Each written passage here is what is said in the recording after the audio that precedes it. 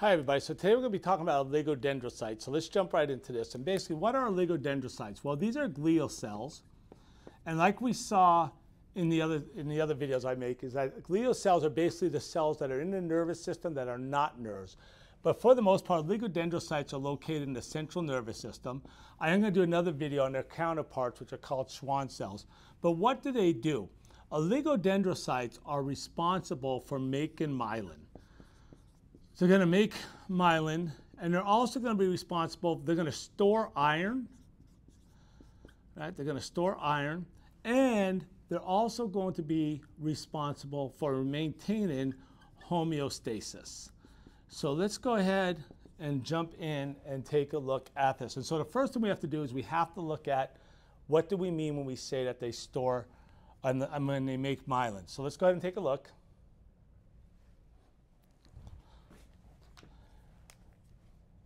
So let's go ahead and take a look. And what we're looking at right now is this is an unmyelinated axon. Okay, and then this one's going to be myelinated. That's down here. So this is what happens in an unmyelinated axon. Is when an impulse comes down, our sodium gates open, and sodium is going to rush in.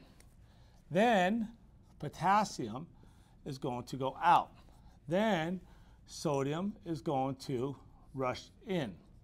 Then potassium is going to go out, and then sodium is going to come in, and then potassium is going to go out, and then sodium is going to rush in, and then potassium is going to rush out, and so on, right, until it gets down to the presynaptic terminal. This here is what we call continuous conduction. Okay, that's continuous conduction, okay? Now we're going to look at this down here. So this is going to be my myelinated axon right here. So it has myelin on it. Right, there's myelin, and there's myelin. Okay, that's going to be right there. And then if you notice between the myelin, we have spaces, okay? And I only drew 2 places of myelin. Remember, this is going to be going down the whole axon. So these spaces here, that's in here, that's between the myelin, we're going to call this a node of Ranvier. Okay, so there's my node of Ranvier. And then what's going to happen is, in this case, what's going to happen is I am going to have sodium come rushing in, and then I'm going to start to get this buildup of sodium in here. Okay, and then, of course, I'm still going to have potassium going out, and I just drew this potassium channel down here. I'm not drawing it, but these are basically in the nodes, and then these are in the paranodal space. But anyway, so as I get this buildup of sodium in here, this looks like it might be a part of the axon. It's actually surrounding the axon. I'm going to draw a picture of it in just a minute. But this looks like, so what's going to happen now is we're going to have the sodium come down this way. Okay, and it's going to go down to this next area, down to this node of Ranvier, right? And then when it does, this sodium gate's going to open, and then I'm going to get sodium come rushing in, and now I have more sodium in here, right? And then, of course, you're still going to have your potassium going out. And then what's going to happen is this is going to continue down, right? The sodium's going to continue down, and then eventually what's going to happen is this is going to rush in, and then we're going to have the potassium going out. But it's going to continue down. But now if you look at it, what it looks like, what's happening is it doesn't have to go in and out like it did up here, right? It can go through where the myelin is in there, right? So we call this saltatory conduction. So this is going to be called saltatory conduction when you have myelin, okay? This is going to go much faster depending on the source. This can go up to almost 300 miles an hour. This can be as slow as 2 miles per hour, just depending on the sources that you have. All right, so that's basically what myelin's going to do. Oligodendrocytes are going to make the myelin on there. So let's take a look at what happens with this, okay? So I'm going to erase this up here. And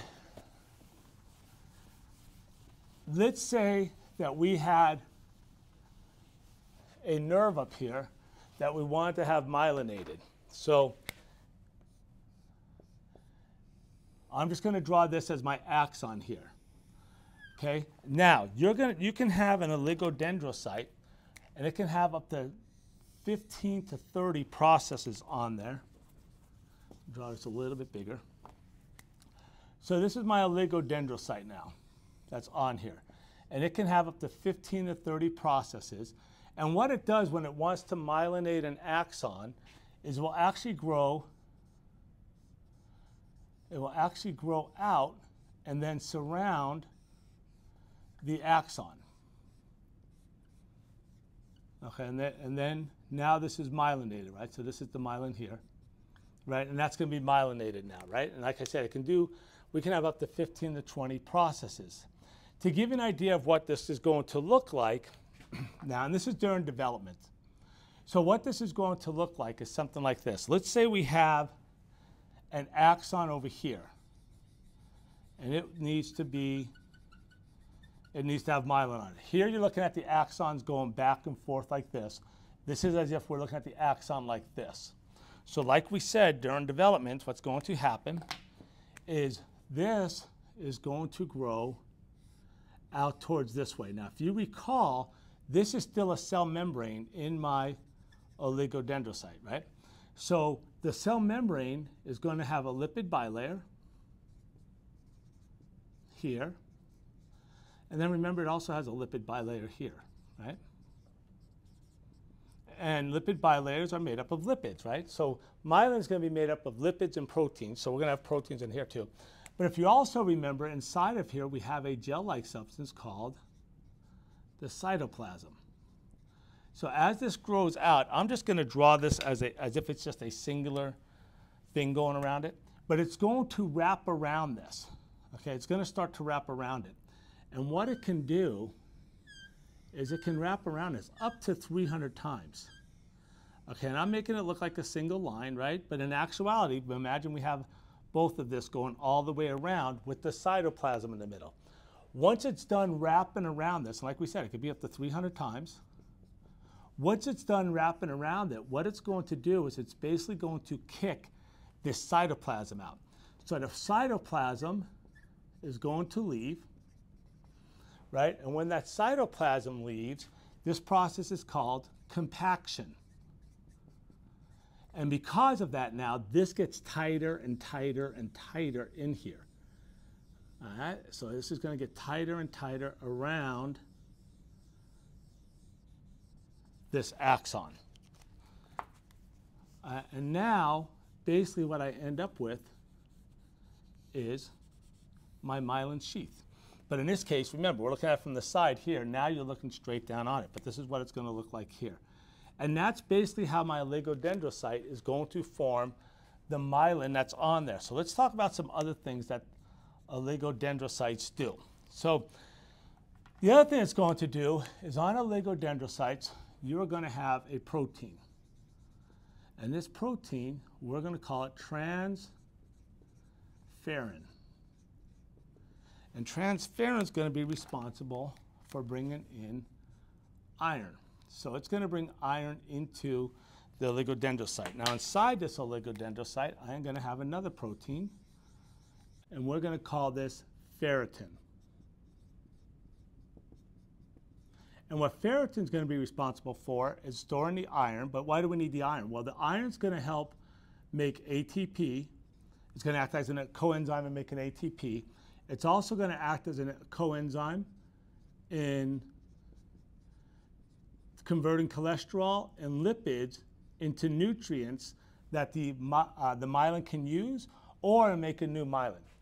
Okay, so now the next thing that's going to happen, let's say that we're having a change in the pH here, right? So we're starting to get a buildup of bicarbonate.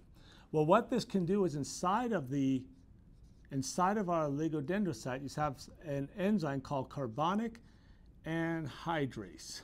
And what this can do is it can actually bring this in with the hydrogen ion, and it can convert this into water and CO2, right? I skipped the carbonic acid step in there. So it can convert that into water and CO2. And it can work the other way, just depending on what's going on with the pH. So it can act as a buffer in the pH. That's it for oligodendrocytes. Thank you so much for watching. If you enjoyed the video, please hit the like and subscribe button, and we will catch you next time.